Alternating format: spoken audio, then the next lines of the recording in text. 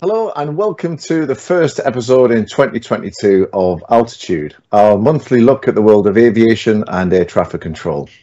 My name's Aidy Dolan. I'm an air traffic controller at Heathrow, and I'm delighted that you could join us today for what I know is going to be a really unique insight. This is without doubt the biggest episode of Altitude that we've done so far in terms of audience registrations. And it's fantastic to work in a culture where we can talk about the issues we're going to discuss today so openly. An emergency situation is something that all air traffic controllers know that they may face at some point during their career. It's something that we train for, but of course we hope will never happen. Thankfully, serious emergencies are incredibly rare. The industry has an amazing safety record, but when things do go wrong, what's it really like to be faced with such huge responsibility? Can any amount of training prepare us? And how can an organisation ensure that we're ready to face the unexpected? Well, I can think of no one better to answer those questions than my two guests today, fellow Heathrow controllers, Adam Spink and Greg Kemp. Hello, Adam. Hi, Aidy. How are you? Good, thanks. And hello, Greg. Hello, Aidy. Hello, Good Adam. to see you. Both of these guys were in the control tower on the 17th of January 2008, when British Airways flight Speedbird 38 crash landed just short of runway 27 left. Greg was the runway controller for 27 left that day. We call that the Air South or the arrivals controller. And Adam was in the supervisor's chair. Theirs is a fascinating story. Greg, let's start with you. It's the 17th of January 2008. I've checked, I think it's a Thursday, and you're working a shift with D-Watch, now known as Green Watch at Heathrow. We'd been in the new control tower for just under a year, and I guess that everybody was still getting used to the new environment and the new perspective. Yeah, definitely, AD. The change from the old control tower, which was sort of 1950s built, to the new control tower was quite significant. Quite a lot of things changed on the airport at the same time, and the biggest part of that was the perspective looking out the window, which is a big part of this discussion. That as we looked out, everything appeared further away or closer or different to what we were expecting. Yeah, I remember we prepared for that, and we actually took watches of people across to the new tower, didn't we, and did visualization sessions just to show people the different perspective. So during the shift, you've had a break, you've grabbed a cuppa, and you've come back, and the supervisor has told you that you're going to be doing Air South, which at that time was the landing runway for runway 27 left. Now, obviously, the three of us know what that entails, but firstly, how does it feel when the supervisor sticks you in arrivals, and what does that job do? It's a strange one, this, isn't it? Because it's an exciting job, and everything we do in the control tower is exciting and dynamic. However, there are some parts to the job which become more of a monitoring function than an active sort of function. And arrivals is definitely one of those, whereby we monitor the spacing between aircraft. We ensure that the runway is clear before the next aircraft lands on it. And a lot of that is quite passive. So it's considered to be sometimes a bit of a boring job, arrivals. I suppose it's one of those where if Heathrow approach, the guys who are putting the aircraft on the final approach, if they're doing their job well, it can be fairly straightforward, but it also has the potential to move from very low workload to very high workload quite quickly. Yeah, absolutely. I think we're about to talk about that and see that you sit there and there's just nowhere to stop. I think that's the big thing about air arrivals, that these aircraft are coming in at 160, 170 knots, and usually they land and they vacate, and they land and they vacate, and if they can't land, then they power up their engines and go around, which is a fairly normal occurrence. So it's yeah. So here we are on a fairly normal day, if there is such a thing at Heathrow. And on the supervisor's desk is Adam. Now, Adam, correct me if I'm wrong, but you should not have been on the supervisor's desk that day. Is that correct? Yeah, no, like Greg, I was just a normal rostered controller shift. But being one of the qualified supervisors in the tower at the time, I think the rostered supervisor wanted a bit of a comfort break for 30 minutes to go and get his cuppa. So he just asked me I think probably about 12:30, 25 past 12. He said, "Oh, Adam, do you mind giving me 30 minutes on the desk?" As they tend to say, and to my knowledge, nothing was untoward at any point there. So I thought, yeah, why not? You know, I can sit on the supervisor's desk for half an hour, nice and quiet before I have my own break. It was a very straightforward day, but I believe that there was something else going on during the shift regarding the actual tower itself. Can you tell us what that was? Yeah, well, first of all, it was my birthday. Oh, so, right, okay. So that's very important to establish. And the other thing that happened just after I took over was one of the lifts in the control tower broke. It got stuck between floors, with some of our controlling staff contained within, and they were very upset they missed the whole thing. But yeah, so there were various, you know, not quite procedures, but things to think about at that point for the supervisor. The only other lift that we have in the control tower was already broken. That had broken a month before, with me stuck in it this time. So yeah, we were sort of starting to think about what implications that might have for an ongoing, you know, operation.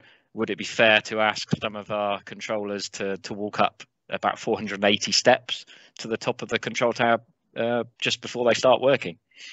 Yeah. So there are little background issues going on, but generally the operational side of things is fairly straightforward. And Greg, Speedbird 38 is vectored by Heathrow approach from the hold at Lambourne to an ILS approach, runway 27 left. He checks in on frequency with you, and I'm guessing at that stage everything's completely normal. Yeah, absolutely, ADD. I mean, of the probably hundreds of thousands of days we work at Heathrow, everything, looking out the window, you see a picture and it's always normal. They always land. They always, you know, 99 times out of 100, everything looks normal. So it was. He checked in. He was cleared to land. I think I gave a conditional clearance to an aircraft from Terminal 4 going out to the holding point of runway 27 right against the landing 777. So absolutely everything at that point in time was perfectly normal. Yeah, that's right. So you've got aircraft that are from that terminal south of the runway to cross that landing runway to get to the northern runway to take off, and so it's all very standard. And you've done that, and he's read the landing clearance back, and it really sounds very, very straightforward. And then it starts to go wrong. So explain to us the picture out of the window, and when you started to notice that there was a deviation from normal ops. Yeah, so I think just after the crossing clearance is given to the Speedbird 229, there is a moment, I can picture it to this day, that the nose of the Speedbird 38 started to pitch up a little bit. And normally that's either an aircraft that needs a bit of increased lift or they're carrying out a missed approach. But it pitched up so dramatically and quite high, and I think it must have been the autopilot trying to keep the aircraft airborne at the time. There's a picture in my head which isn't right, and my brain is trying to normalize and trying to fit it into what a normal picture would look like. So I'm sitting there thinking the aircraft's going to try and do a short landing and vacate very, very early off the runway, which is nonsense. No aircraft would do that. But my brain's going, well, come on, you've got to try and make this fit what normality is.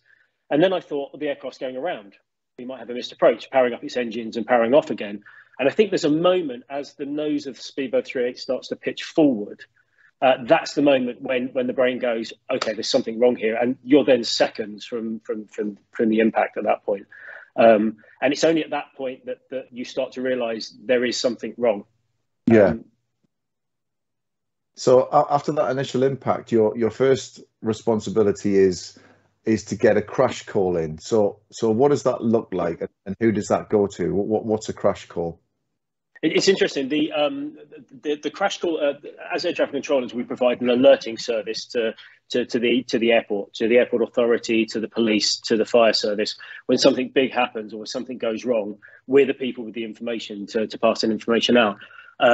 And there are categories of emergency we use, and crash is obviously one of them. And there's a button in the control tower, which we all know about. But if you ask a 5-year-old to draw a crash button, that's exactly what it would look like. It says crash on it. It's a big red button. It's got a flap on it you pick up and you push. So that's exactly what we do at that point. So the impact happened. The aircraft is on the ground, and my immediate responsibility is to tell other people what has happened. Mm-hmm. Now, strangely, I think we've discussed this, in the new control tower, the crash button, the primary crash button, is actually a separate function on the screen we're using, and the backup crash button is the 5-year-old's drawing of a crash button. That's right. But when we train, when I trained, we always used the backup one as effectively the crash button. So my initial response was to lift that flap and hit the button, the big red button that says crash. Yeah. Because that's how I trained to deal with emergencies. That's how my instinctive brain went, right, do something. So I hit that button initially, and then realized that mistake. So then hit the original button. Both of them function exactly the same, so there was no delay or anything. But that's the first thing that I remember about this, that my initial reaction was a learned behavior. Yeah, we talked about the workload increase, so it's very, very standard, and then it goes huge in an instant, and shifting from the mundane to maximum capacity in a split second. How does that feel? How do you cope with it, and how do you prepare for that? It's mad, isn't it? We've all had those moments in our lives where you're trundling along and nothing's happening, and all of a sudden you have to pick up what you're doing. And I think this is probably the prime example in my life of that. Huge amounts of training, huge amounts of background work goes into being able to deal with that. And we practice this. We practice this every year. And we practice the call on the crash button, and it's a very short list that we do, and it's written down in front of us as well. If you hit the button, you can read it, and so the increasing workload is kind of taken away because of that training, that by rote sort of process that you go through. So the crash button's hit, and then you sit and you read out the 5 pieces of information that are in front of you, and after that, it's basically sitting back and dealing with the rest of the traffic. Again, as we said, it's not a position where aircraft can stop. There are 3 or 4 aircraft behind the speedbird 38. So the initial impact is being dealt with. You've discharged your task of the alerting service, and now you have to go back to your secondary task, which is controlling aircraft and dealing with the hundreds of thousands of calls that then happen with vehicles trying to get on the runway. Well, before we get to that air traffic control problem that you've talked about, let's just listen to the audio from that moment where your workload shifts from completely standard to 110% in an instant. Mayday, mayday, speedbird, 95.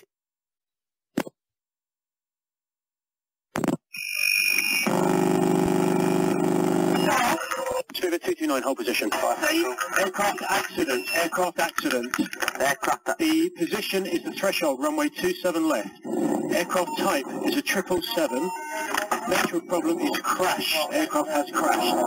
Rendezvous point is south.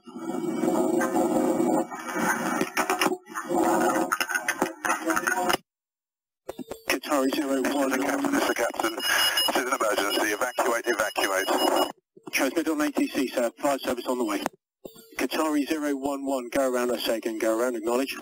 Qatari 011, go around. Heathrow Tower, priority 52, 27 left, November 4, Whiskey, priority on the runway. Fire 2, enter 27 left. Fire 2 is on the runway. I can confirm, shoots have been deployed. Copy, sir. Speedbird 479, you with me? Hey, firm 479. Speedbird 479, make a visual switch to 27 right if you can now. 479, continue until you're visual then, sir. Hello? Hello. We've had an aircraft crash on the threshold of 27 left. We need to switch everything to 27 right. Okay. And then stop things coming in for the time being. Okay. Ta. Okay. Wow. So before we dissect all of that, I'm just interested to know what it's like, Greg, listening back to that now. You've obviously heard it hundreds of times, but do you recall what your emotions were like at the time, or has your brain just wiped all of that negative stuff? It's weird. The actual incident, I don't remember a huge amount of the specifics. I remember the incident, but I don't recall all the actions that happened afterwards. So my emotions are pretty blank. Whilst the adrenaline was pumping, and the adrenaline was pumping through at that point. And again, like I said, you fall back on your training, you fall back on your experience, and I think it isn't until later on that the emotion starts to show in my voice. But yeah, initially it was just get the job done. Yeah, incredible. So just picking up on a few details that we heard in the audio, we hear the pilot transmit a mayday call using the call sign Speedbird 95 when the actual flight number is Speedbird 38. So Adam, do you know why that is? Yeah, so I understand it's the call sign Speedbird 95 was being used in their simulator, their emergency training. So I think it was a case of a bit like Greg mentioned with the crash alarm, the crash button, that when you're faced with a situation that is quite striking and startling, your brain goes back to an ingrained response if it's there, and the ingrained response, I guess, was to use a call sign Speedbird 95 at this point. Yeah, absolutely. And Greg, we also hear the pilot make a passenger evacuation broadcast on the RT. Now, we often hear pilots erroneously, making a PA announcement on the radio and vice versa, which is an easy thing to do. But you spotted it and corrected it whilst trying to issue the Qatari, the next aircraft, with a missed approach instruction. That was probably a key part of the call. Yeah, absolutely. So I remember, again, this is something I was trained in doing, that when I first came to Heathrow, you'd regularly get pilots saying doors to manual and cross-check on the RT. And one of my mentors said, tell him you've done that, because what if that's the transmission to the cabin crew and then they open the doors and the chutes come out? Yeah. So whilst it's not relevant to you, it is relevant to what's going on inside the aircraft. So let them know that they've made that transmission. And I think that's one of the big learning points of this for me, was you may make mistakes because of that instinctive background that you have, i.e. the Speedbird 95, the crash button. And also share as much information as you possibly can, because there's an awful lot more going on than just our experience. So Adam, the supervisor's desk faces due north, away from runway 27 left. So when did you realise that something was wrong? Well, the first inkling I had was, I think when Greg said earlier that he thought at some point that the aircraft was going to do a missed approach. I think Greg said that out loud. He said, "Oh, this one's going around." That's what I remember, and that's a normal thing for us in the tower to do, because we have to warn the other controllers in the tower, especially the controller of the parallel adjacent runway, that there's a missed approach, so we can deconflict that with departures. So rather than turn around and watch, what I did on hearing that exclamation from Greg that it was going around, or probably going around, I thought, I'm going to be an efficient supervisor here. I sat down at the desk, at the computer, loaded, I think the database that we used to record missed approaches was already loaded up, the daily occurrence database. And I can still remember, I started typing BAW38, time 12:42, runway dry, and then I think by that point I heard an exclamation from somebody else in the tower saying that it was using a few expletives, that it was that the aircraft was about to crash.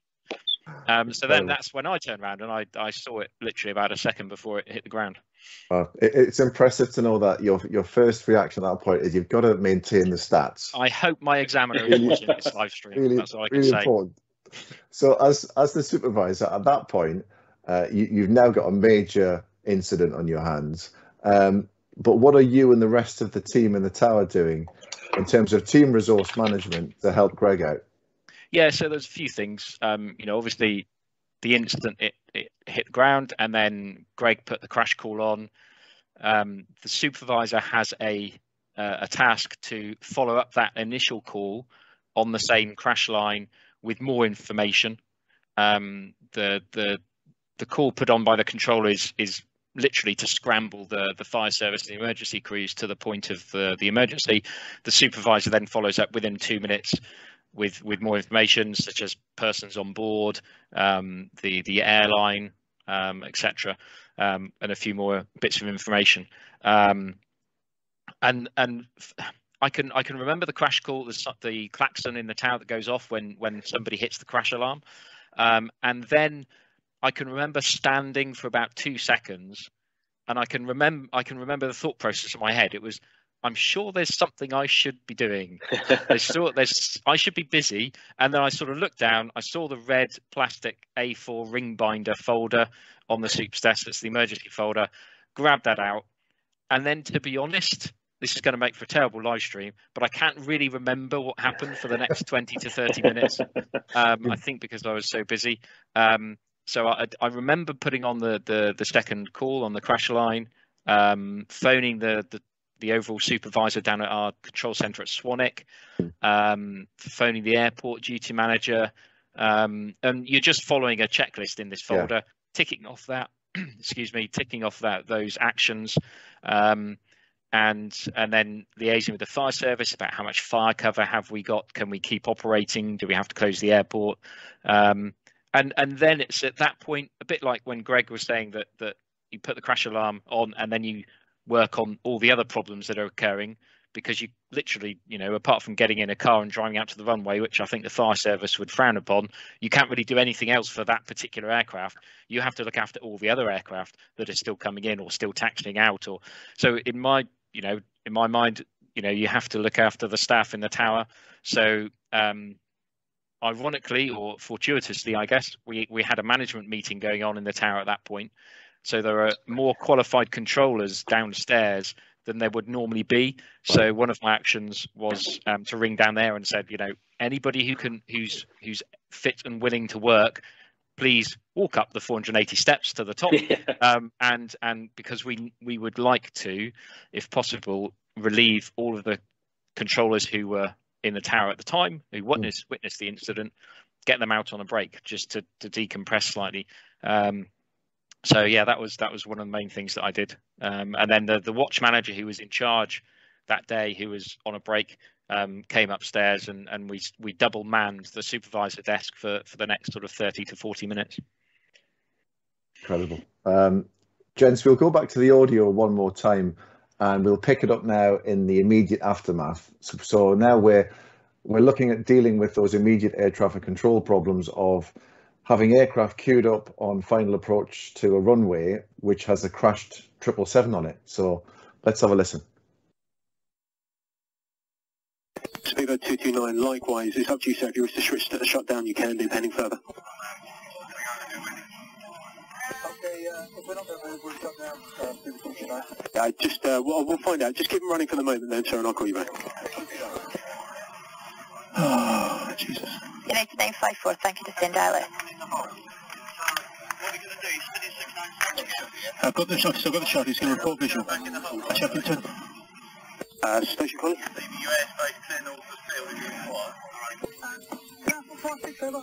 56. 56 enter 27 left now.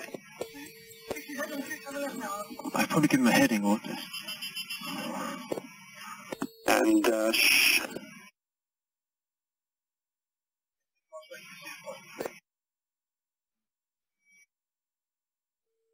just confirm, so which go around would you need to supply, the 27 right or the 27 left go around? it would be a 27 left missed approach if you're not visual, sir, but just let me know what your intentions are. Okay, we're still not visual at 1,000 feet. Speedbird 479, ground 1219. 129, 47, we saw it just about 1,000. Thanks.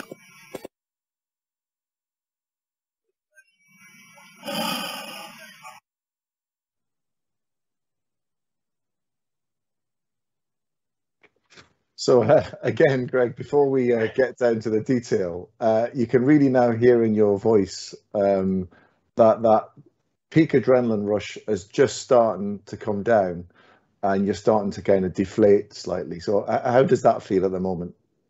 So this is the bit of the incident that I actually remember more. The actual crash and the aftermath of that. I think there were a Qatari missed approach behind the 38, and then a shuttle switched, and then the Speedbird 479, because it was in cloud, couldn't see the other runway. Yeah. There was an awful lot going on, and hundreds and hundreds of vehicles called to enter the runway, and each one of those had to be cleared to enter the runway. There was so much going on. It started to get a bit more quiet. And at that point, I do remember, because you've got a crashed aircraft in front of you, and I remember seeing people come down the chutes, and there's all these fire vehicles around it and foam around it. And again, we talked about the normal picture. It's such an abnormal picture that I remember getting quite emotional at that point. I remember thinking the reality of everything. You know, you're numbed by the adrenaline and the immediacy of doing something. That all of a sudden you sit and start to take in the picture and start to think about what's just happened and what you've just gone through. So the deep sighs and the deep breaths and it was an interesting time at that point. I think there was the hairs on my arms are actually standing up right now. I must admit, having listened back on that again.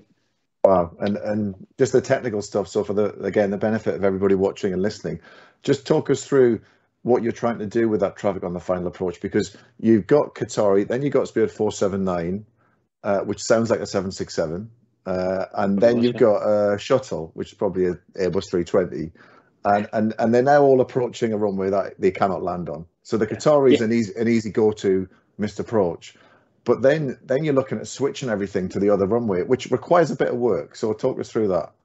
Yeah, absolutely. This is the what you were saying there about people doing jobs to help you as a team, and team resource management, the thing that we do quite a lot and very well in the control tower.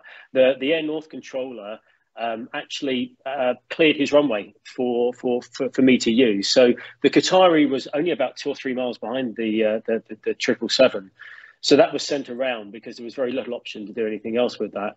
The two behind that, the 479 and the shuttle, were asked to report visual with the northern runway. And if they were visual with the northern runway, they were going to be asked to do a visual switch to that, and then they would be able to land on that northern runway. And all of the coordination for that was being done verbally with the guy next to me, who was fantastic at the time. Again, that to have a good team around you at moments like this, it's not just me controlling the emergency situation. There's so much else going on. So the first aircraft switched, and I think stayed on my frequency. But again, these pilots have just heard one of their colleagues crash. Yes. These pilots are hearing the emergency calls and flying into and seeing a crashed aircraft on the southern runway. So it's an interesting time, I think, for everyone at that moment. Again, adrenaline would be pumping through for them as well. But I think we switched the first one. The second one was asked to report visual or carry out a missed approach. He ended up getting visual, so we switched him. And then the phone call to radar, as you heard there, we asked them to stop establishing things, because I think we just needed a few minutes just to say, what are we going to do now? Yeah, you could definitely tell that as well, where the next one behind Qatari is Speedbird 479, and he's obviously tuned into your frequency. This absolute carnage is unfolding, and he's just listening and taking it all in. And then you suddenly think, right, I'm going to do something with him, and you say Speedbird 479, he just goes 479, and he's absolutely on it. And if there are any pilots listening to this, please don't think it's the wrong way. I've never had a more responsive pilot in instruction in my entire career. He would have done anything for me. Anything at all. So Adam, talk us through. We've mentioned training a lot. So how much training would you undergo to prepare for this kind of event? Yeah, it's I mean, very much like pilots, we have a legally mandated requirement for emergency training, and for us, it's 2 days a year. We generally do with some other, few hours added on as well, and that's a mixture of used in our using time up in our ATC simulator, and also tabletop discussions. It's also a requirement to carry out a crash call, as we just heard. But if you are lucky enough not to face an emergency in that year, then it's a simulated one, still using the same equipment up in the control tower. So your examiner might just tap you on the shoulder and say, right, that aircraft there has a fire in the undercarriage, do a crash call, and you have to ring up, and obviously they're pre-warned that it's a drill, so the fire service don't actually scramble unless they need the training as well. That's something else that we need to bear in mind. And over the years, we have had the opportunity to go into some of the airline simulators as well during the pilots training, and that's always very valuable, getting the other side of the radio. And Greg, I guess that despite doing all that stuff, nothing replicates the pressure of a real life incident And I'm guessing that none of your emergency training sessions prior to that give you the same kind of psychological stimulus and response that this one did. Oh, absolutely not. No. The as Adam was saying, we used to go into the sims, and I think we were discussing this before. We used to have a day of chaos. You know, there would be aircraft crashing, and there would be things bursting into flames and helicopters going wrong. And we used to just simulate complete chaos on an airfield. And it's taken seriously. Obviously, it's taken seriously. But the immediacy of an actual incident, you can never train for that properly. When you see, like I said, I've probably seen over 6 million aircraft take off and land in my career, and they always land, and they're always safe because we're very good at what we do, and the pilots are very good at what they do, and the airlines are very good at what they do. So when it crashes or when something goes wrong, it's so incredibly different. You can never train properly for that, but you can prepare yourself. I guess the training gives you that automatic response of the mundane things, like, like the crash call, like the missed approaches and things that you just clicked into. Yeah, it's very. I mean, at the end of the day, what we're discussing, BAW38, was a very visually spectacular thing, but the actions that Greg took were probably no different than if an aircraft landed and burst the tyre as it was vacating. Runways closed. Yes. You put an emergency call on to help the aircraft that needs emergency assistance. You sort out the aircraft that are coming behind that, and liaise with the other controllers in the tower to make the situation safe. But this was a very extreme example of that. But It's all about training those responses so that everybody has the same response as well. Yeah, definitely. And thankfully, and most importantly, there were no fatalities in the accident. So the thing is, neither of you guys would have known that at the time. So Greg, how did that affect you afterwards? You get unplugged and someone then relieves you of that position, and then you go downstairs. What does that feel like? Oh, it was. I don't mind admitting, I burst into tears. As soon as I was relieved by the incoming controller, I stepped away, and emotion just overtook me because it had been emotionless for the probably only 5 or 6 minutes of the actual incident happening. I honestly thought I'd seen people die. I genuinely thought that people have died. And that then you start thinking, could I have done anything differently? Could I have helped more? Could I have? And I remember going downstairs and going into a restroom and calling my partner at the time, just saying, look, I've just seen people die.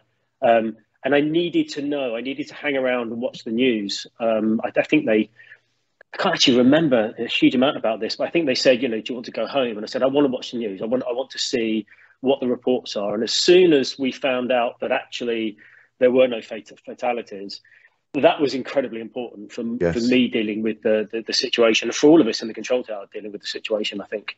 And that's very good at looking after us when things like this happen. We have procedures and people that call us and say, do you want to talk about it? Are you okay?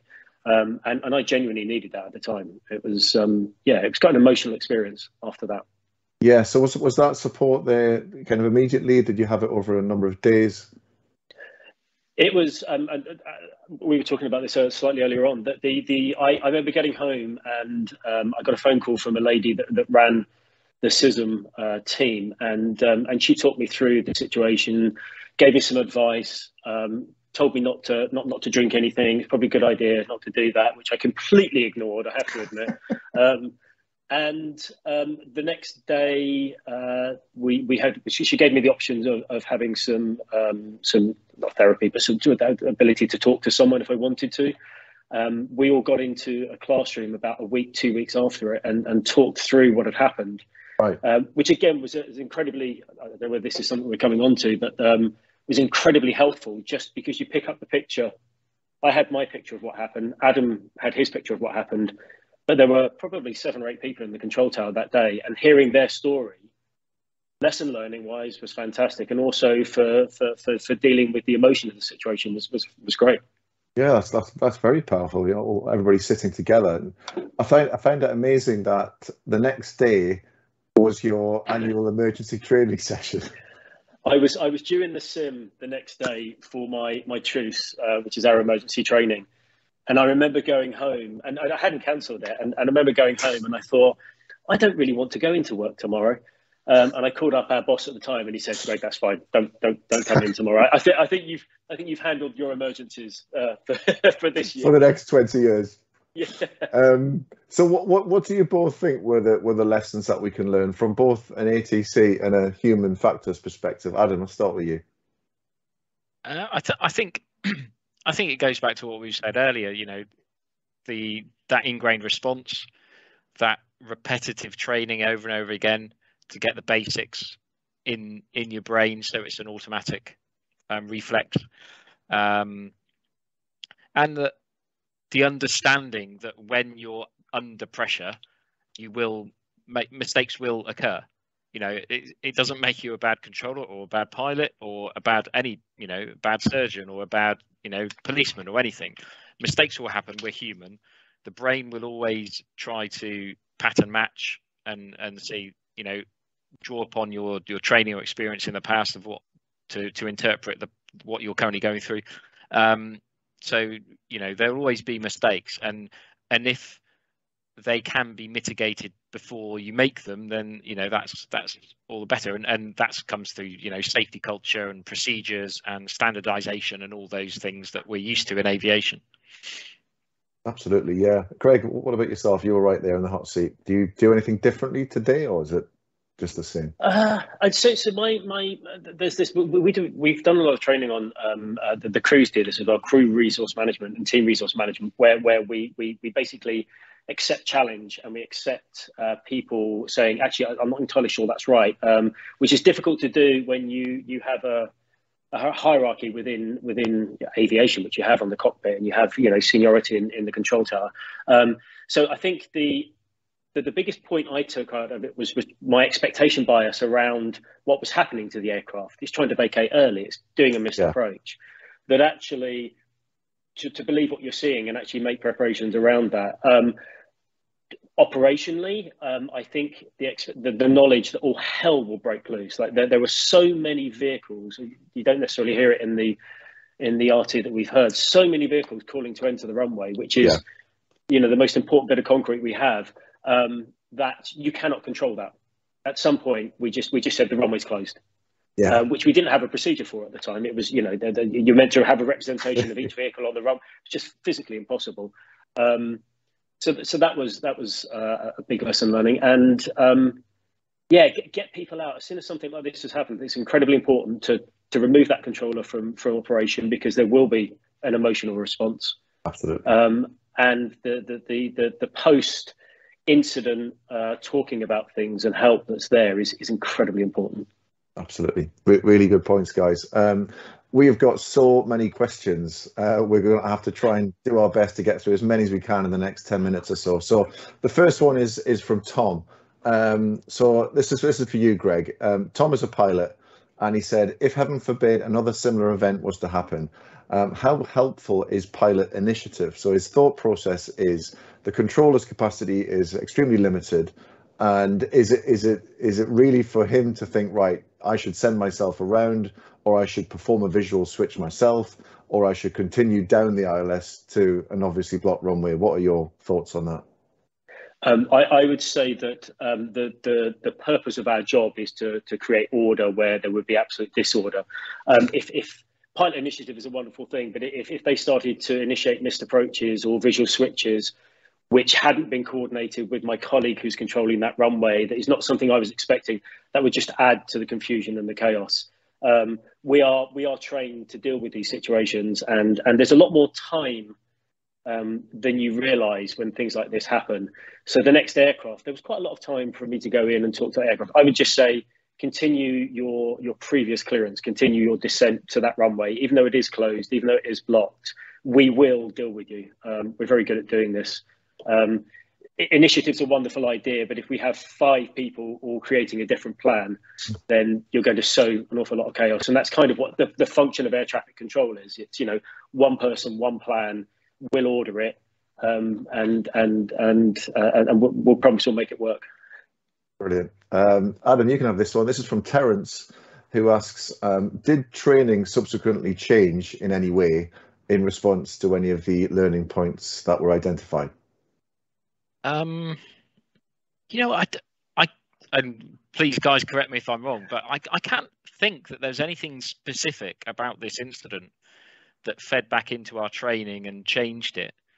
I think mainly it was about, you know, analysing what happened and why it happened, and then promulgating those sort of learning points. There were learning points to come out of it, certainly around RT loading, and Greg's touched on it about the vehicles that we had been working so hard with the airport and the driver community on the airport about how important runway safety is, and how they must always stop short of the runway and call air traffic control before entering the runway.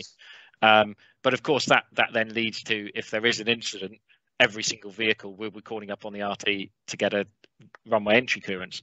But there's no right answer to that sort of conundrum. It just means in an emergency situation that the RT loading will increase.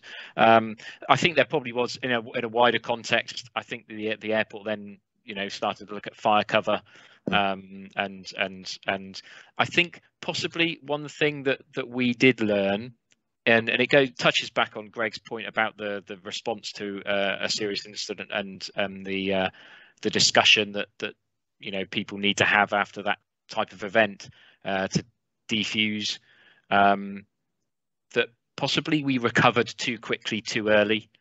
The next 4 days were very complex in its operation. From an air traffic control point of view, we were running one runway for departures with a reduced takeoff distance, but some aircraft needed a longer runway, so they would go off the other runway, which is only being used for arrivals. So we had to create a gap, and we had to ensure that departure took off in that gap. So there was a very complex situation for the next 4 days. You know, we all know that controllers are generally people who like to get stuck in and solve problems and make decisions and sort the situation out. And looking back on it, maybe I think we probably, you know, put out an air of calm and everything was fine, and we were, you know, all fine about it, and yeah, let's get cracking and stuck in. But after 4 days of that unusual configuration and operation, I think a lot of us were quite tired. So, you know, that's something I think definitely we've taken on board since that incident, and we've learned far more that okay, when we're recovering from something, we take it easy, you know, take 5, that's a slogan we sometimes use as well. Make sure we're all prepared for it, and that recovery I think would now be a bit slower and a bit more gradual. Yeah, absolutely. Greg, Lawrence asks, how do you quickly divert all of those aircraft that are due for landing? Do you have to stop departures to allow for more landing aircraft to land at the airport? Interestingly, I think after the incident happened, there was an aircraft on the northern runway ready for departure. And I think my colleague launched that aircraft into the sky to clear the runway. It's a much quicker way of making the runway available. And of course, then we stopped aircraft coming in with our colleagues over in Southampton. So we held the aircraft in the stack. But obviously, there's an impact then of aircraft having to hold further en route, because it's a dynamic system, and you know, aircraft are airborne 3 hours up to 12, 14 hours away coming to Heathrow. You can't just suddenly stop 12 hours worth of traffic. So I think it ended up with high level holding over Europe for inbounds into Heathrow. So there's an incredible pressure on us with that. But yeah, we stopped everything. I think one aircraft got airborne, then we landed the 2 that were visually switched. I think the Qatari came back round and I'm not entirely sure if whether he held, he came back round and landed. And then, as Adam said, I was out the scene at this point, so this is not I don't actually remember much of what happened here. But I think we started operations again, because that's what we do. We deal with a situation and then make a system work. It's kind of what we're good at in our jobs. And like Adam said, one of the lesson learnings over that was, did we go back in there too quickly? But yeah, again, we probably had 20, 30 aircraft on the airfield that needed some sort of service. You know, it was, but yeah, a lot of aircraft. I think there were quite a few diversions to other airports and things like that towards it. Yeah, absolutely. Adam, you can have this one because you're a bit of a technology nut. Would the technology of today have changed the actions or decisions of that day? I don't think so. I don't think we've got anything extra. Maybe no, maybe no. CDM. Yeah, I don't think. I don't think there's really anything that technology could do. Even technology that I'm thinking about might be 20 years away. I don't. It's obviously there was the technology on the aircraft that didn't quite work as intended at the time, which caused the problem, which has obviously now been redesigned, and that situation should never occur again. But which is something that aviation is very good at. It's learning from incidents like this. But I don't think there's any specific piece of technology, that certainly not that we have now, that would have made a difference. Yeah. So Greg, you can get the last one, which is from Craig, and he asks, have you had any first-hand experience of any incidents of this magnitude since, and did the experience of Speedbird 38 alter or shape the way that you work? Oh, that's an interesting one. So one of the things I think I took away personally was speed of delivery of some of these bits of information, and that when you are busy, you can suddenly speed up. And one of the things I heard myself doing was the checklist we had for the emergency was read the preamble. So it said, type of emergency, and it actually said type of emergency, and that just slowed me down. Yeah. To deliver information, and I do that an awful lot more now. So I've had incidences, but nothing of the magnitude of this. Again, I was in the control tower for a previous couple of crashes that have happened at Heathrow. Remind me never to work with you, Greg. Bit of a jinx, really. But again, they were non-fatal. It was very well handled. We regularly have aircraft land and burst tires, and as Adam said, the reaction to a burst tyre for an aircraft is exactly the same reaction to an aircraft crashing. You hit the crash button, you give the information, you shut the runway, you deal with the aircraft behind. It's just the magnitude of the situation. So I've had a few of those, as we all do. But yeah, no, nothing, touch wood, has happened since of that magnitude. Yeah, thank goodness. What an episode. I am afraid that is all that we have got time for. Thank you all so much for watching and for all of your questions. And a huge thanks to Adam. Thanks, Adam. Thanks, Lady. Cheers. And Greg Starr, thank you very much indeed. Thanks, Lady. Thanks, Adam. For sharing their incredible story, and guys, for your honesty and openness. It's been really fantastic. We'll be back next month for another episode of Altitude. Please keep an eye out on our social media channels to see what that's all about. Other than that, thanks for watching and listening. Goodbye.